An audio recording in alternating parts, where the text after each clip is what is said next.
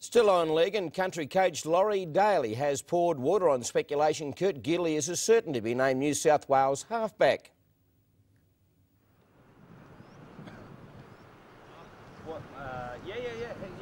Go for your luck. Well, I'm a selector and I don't know about any done deals, so I'm sure he's in the mix. Well, I know he's in the mix because we've discussed him, but no one's across the line.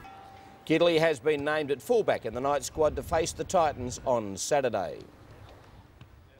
Knights coach Brian Smith will give captain Danny Badiris every chance to play against the Titans this Saturday following Friday night's City Country clash. Danny Wicks moves into the starting lineup to cover for country representative Ben Cross, while Jared Mullen returns at halfback.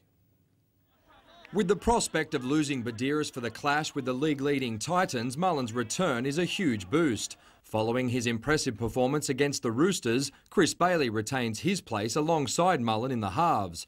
Danny Wicks moves into the starting lineup, while Matt Hilder could make an unexpected start against his former club if Badiris can't back up after Friday night. Meanwhile, the Titans are getting used to life at the top with 3 players selected for the City Country clash. Yeah, this is going to be a real tough game for us.